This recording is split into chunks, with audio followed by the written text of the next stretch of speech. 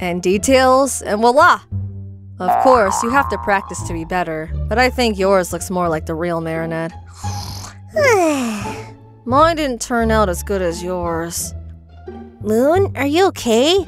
Ah! Achoo! Oh, what a relief. I feel so much better now.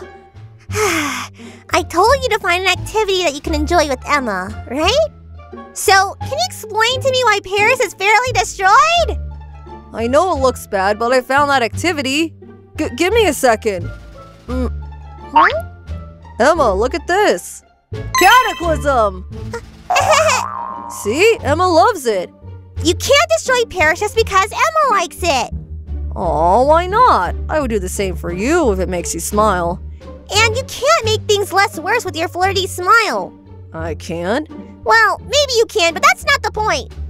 Would you do me the honor of being my Valentine? Don't worry, I understand. I'm sorry. I didn't mean to make you feel uncomfortable. No.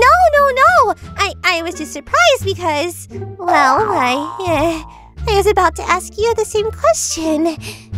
Oh,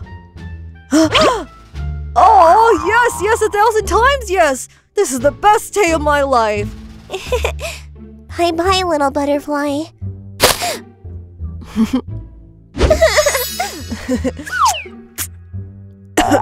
It was worth it.